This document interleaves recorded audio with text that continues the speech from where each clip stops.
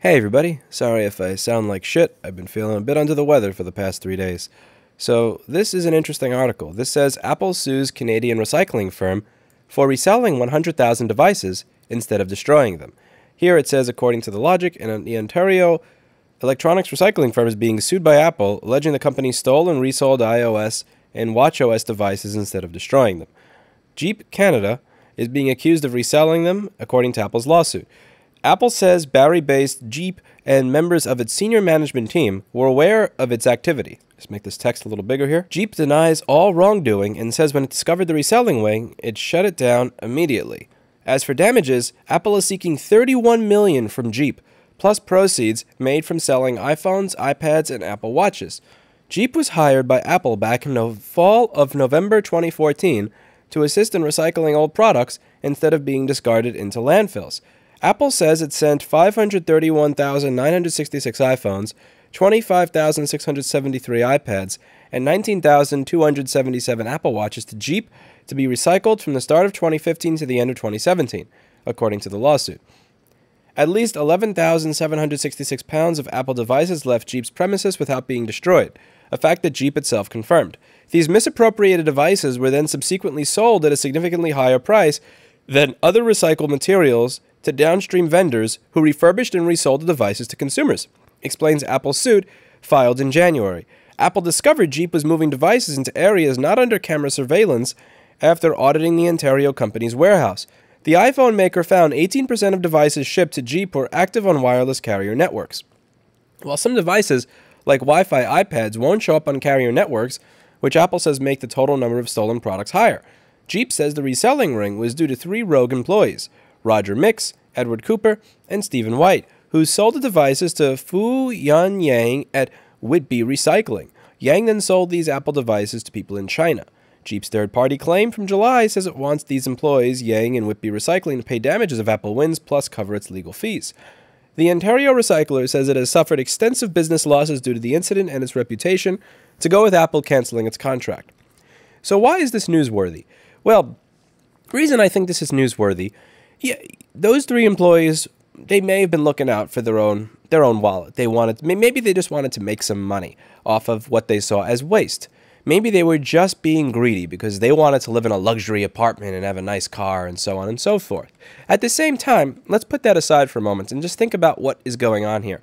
If these devices are able to be activated on carrier networks, that means that they were likely easy fixes. So Apple, the company that is always talking about how green they are, how progressive they are, how much they care about the environment and the earth, are taking devices that could be easily repaired and sending them to a firm to destroy them. That's the element that I think is worthy of focus. Because when it comes to recycling, there's the chain there. There's reduce, reuse, recycle. So reduce means use less, reuse means don't throw away, and recycle is the last step where you try to, make back the metal or whatever from it. But there's more to recycle is supposed to be the last step, not the first step. And Apple, the company that always says how green they are, is focusing on the last step first. Now, many of you may understand from some of my older videos that I'm not able to get a lot of the chips and the parts I need to do my job.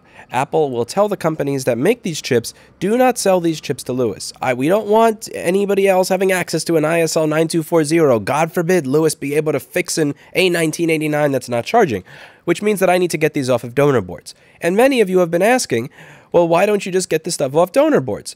Well, donor boards, which are usually boards that were defective or tossed out for whatever reason or the other, but have lots of working parts in them that I can easily salvage, have been more and more difficult to come by and less available over the past 5 years. For the newer machines, if you've been buying donor boards for the Touch Bar MacBooks, you may notice you can't even buy a full one anymore. You can only buy the wing or the breast or the leg. They come in little pieces because people are probably sneaking them out in their underwear or whatever. And here you really get an idea of why that is and what's going on. Over the past several years, Apple has been making sure that devices that could easily be refurbished or be used to fix existing devices get destroyed. And when someone says, you know what, no, we'd like to do a little bit more of that reuse part in the recycle chain, they get sued and potentially prosecuted and will lose their life savings and their livelihood as a result of Apple's scorn. And I think this is really lame. Again, can you say that they were breaking contract?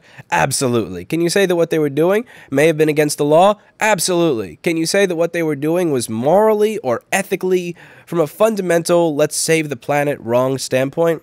I don't think so. I think that these phones probably had a bad TriStar chip or a bad Touch IC or a bad audio IC or a bad Tigris, and were probably really, really easy fixes. And even if they weren't there for fixes, there's probably a lot of chips on these boards that could have been used to fix other people's phones so that they work again, and they were just getting destroyed because Apple wants to pretend they're green when in reality just toss all this shit and throw it away so that everybody has to buy a new one. I think that's kind of lame, and I'm curious what your opinion on it is. Let me know in the comments down below, and hopefully I feel better soon. I feel like I just got kicked in the head repeatedly.